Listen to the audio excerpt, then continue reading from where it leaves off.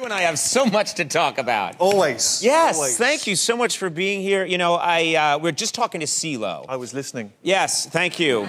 You creep. You sound like a perv. What? Oh, I was listening. Someone was paying attention. Yes, thank you. Yeah. And, I'm just curious because your new show, Hello Ladies, is sort of inspired by your single life in Los Angeles. Yeah. And I was talking to CeeLo about going out. Obviously, he's a player. What's it like for you? What's it like for you when you go out in LA? Well, I thought, sort of getting on TV and doing your talk shows and stuff, like that would make a difference. It doesn't seem to be making a difference. I'm constantly surprised that I can't just breeze into nightclubs. Because, I'm a great dresser like CeeLo. I know what's going on. Oh, you know what time it is. I tried to get into a club not long ago here in LA. And I walked up to the doorman, and he stood there. And as I was approaching, he literally started laughing. He saw me and he just went, no, you're not, no. He didn't know, I could have just been walking by. He just assumed I was trying to get in. He said, I said, can I come in? He went, no. No. I said, what are you talking about? He went, honestly, and I don't know if this was a line that he'd prepared or whether he just came out with it, but he said, sorry, dude, but we want people in here who look like they're going to provide glamour, not tech support.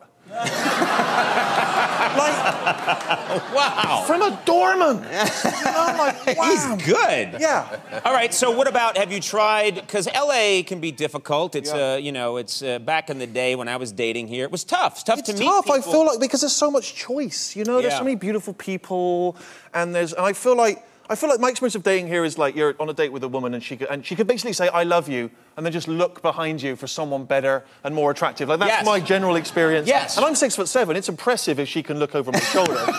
Do you try to meet people online? Have you tried that? I never do the online thing. To me, it's too much. There's too much now. It's like you can go online. You can meet people here. I'm from England. I've tried to meet people there. And then even if you get on a date, there's so much you got to do. You got to do the dates, and you go to the theatre, and there's all this machinery, and it takes months. And I would have been happier in medieval times. You know what I mean? Where medieval times. In like the Middle Ages, it was just easier because, you just lived in a small village. You didn't know there was another village. You know what I mean? You never left. Yeah. You just married whoever was in your village of a similar age that wasn't dead yet. You know what I mean? They were simpler times. Yes. And you didn't worry about what you were wearing, or you weren't going, hey, Andy, is there any, how's my breath? You know what I mean? Everyone's breath was terrible because the harvest failed and they had to eat their dogs. It's like that was just taken. There was no gum.